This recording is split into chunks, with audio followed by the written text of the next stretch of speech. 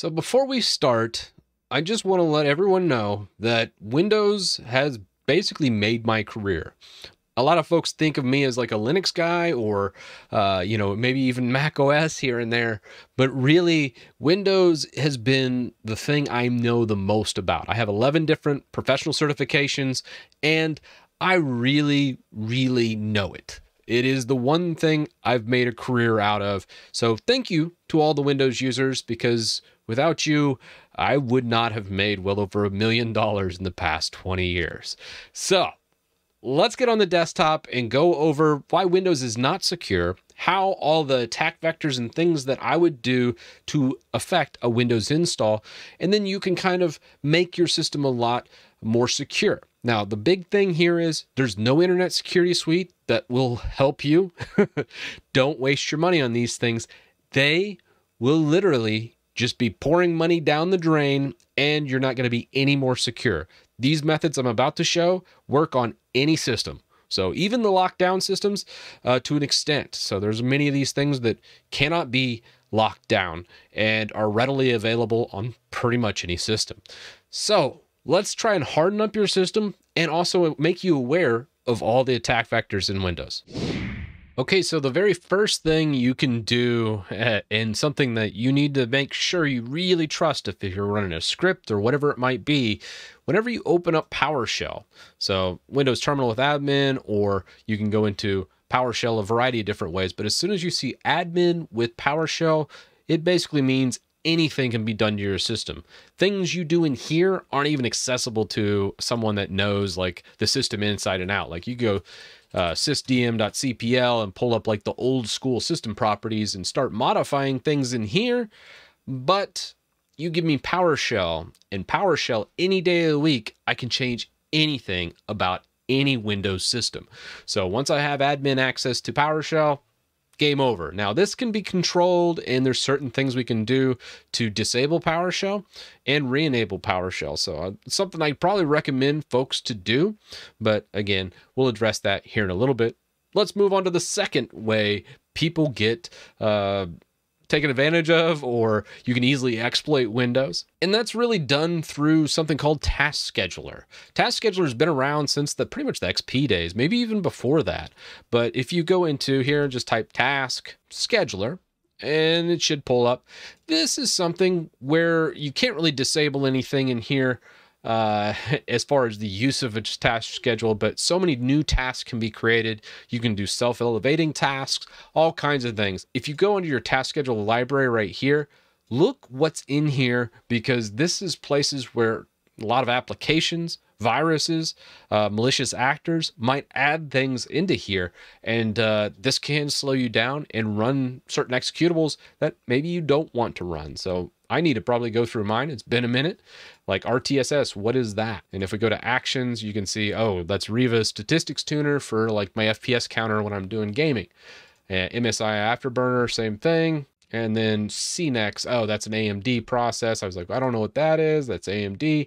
But just make sure these things are doing the things you want them to do. And if you don't want them to do it, like as far as an update task for AMD right here, probably don't need this. So I'm going to just hit disable and then get out. Now, a lot of people recommend deleting these. A lot of times applications will repopulate what's here, but a little hack here is just to hit disable. It can make your system run a little bit faster. Or if you get in trouble and you disable the task you really need, you can just come right back in here and click enable, and everything's right with the world again. So watch out for Task Scheduler. Come through here, look at the base one first, and just make sure everything in here you can actually identify.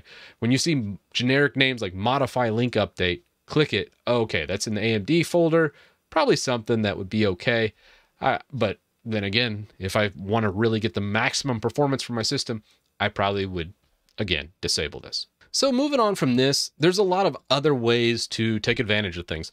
Probably the biggest thing is like a VPS script, which is a Visual Basic script. These run natively on Windows, and I use like some VPS scripts. Like everything I'm showing today, there's an actual use case for using them in a business environment, but it just so happens that a lot of home users and other users can get taken advantage of when used improperly. So these Visual Basic scripts, more often than not, are viruses, something that you need to be careful about. So anytime you see like a .vbs, you should be worried about that. So, just to kind of show this right here, I'm going to just highlight all this, copy it. This is just a generic deployment script from GitHub. And I'm going to save this just to show you how this looks. So hey, if you see this file, do not run it unless you know exactly what it's doing. And we'll just enable it test.vbs and save it to documents. Just to show you there is an antivirus working in the background, but I can still use all these tools easily to exploit a system. But also most of these are used in business to take care of systems. So I'll let that scan in the background, but you'll notice it doesn't really catch much, especially when you're going through here. So anytime you look at these types of things, let me blow up these views. Let's go with a large icon. This is the icon almost every VBS script has. You see this little curvy notepad looking thing. That's a Visual Basic script, and there's been so many viruses and different things that have taken this form factor. So be very cautious when clicking anything that ends with VBS or has this icon. Good chance that you're going to run into problems. Probably the biggest thing I've done with a VBS script was I transplanted about 1,000 users on-prem Outlook Exchange mailboxes onto an Office 365 mailbox, and I was able to swap all of their mail so it wasn't downloading 1,000 user mail whenever I did the full conversion. So that was a good example of maybe when you might use a really complex VBS script to do something that you really can't do in PowerShell easily. And that was one thing I had to really interact and need a little bit more power than PowerShell. But again, VBS scripts can be very dangerous. And moving on from that, I probably would pull up a group policy editor. Now, some people don't have this. Like if you're on Windows Home Edition, you probably don't have this, but this is some place that you can actually come in, kind of take a look.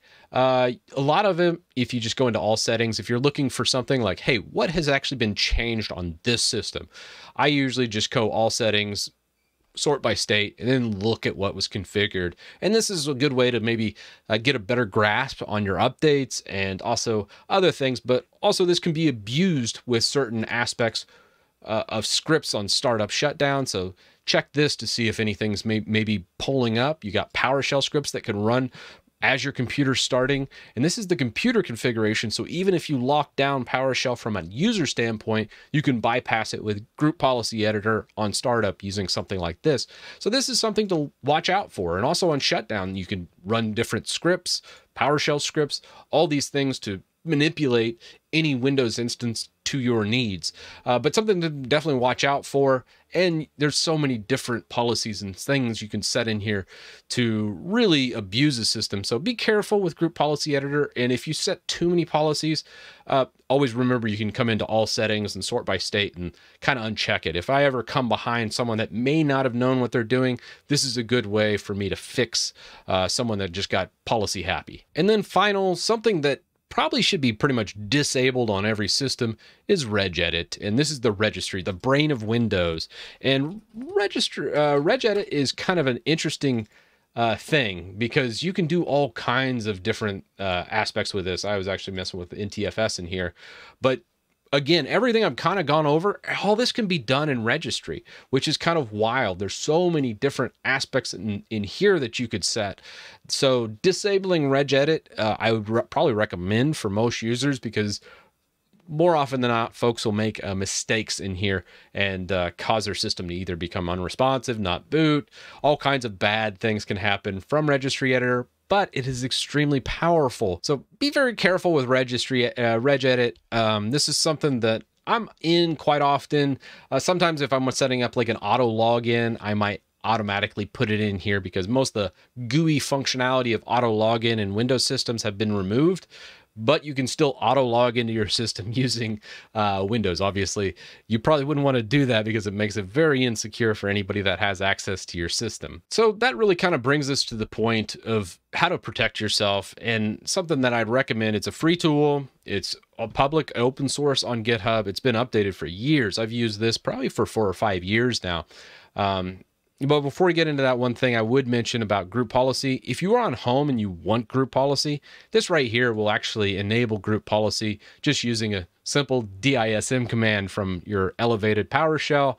So these things have purposes and you can do a lot of cool things with them, but just be very careful following some guy on the internet's advice about running a command. If you really don't know what it does, you probably shouldn't run it. So with that said, let's click over to here to GitHub and look at Harden Tools.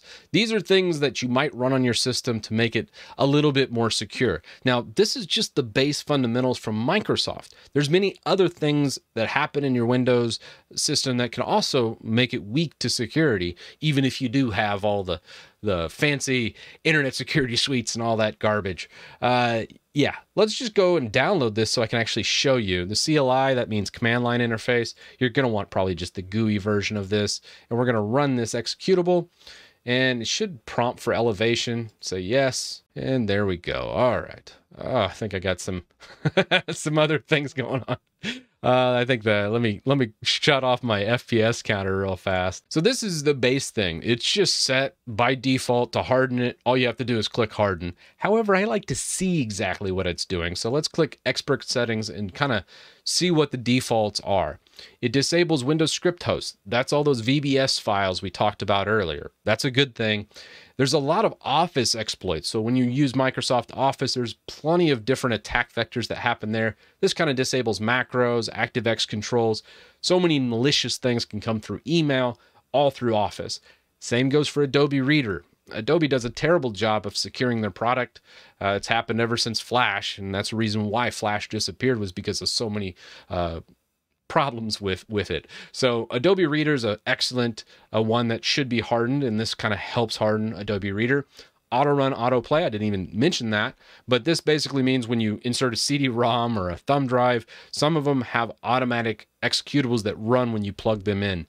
Disable this, because if, let's say, that thumb drive is infected with a virus, it wouldn't run it automatically with that disabled. PowerShell we already talked about. You could even disable command prompt. I probably would leave this enabled. By default, they have it left enabled, just so you can re-enable some of this stuff without running this tool if you needed. User account control, that just sets it to always notify you whenever something's asking for administrative privileges, because these can make massive system changes to you. File associations, it always shows like that .vbs that I talked about earlier.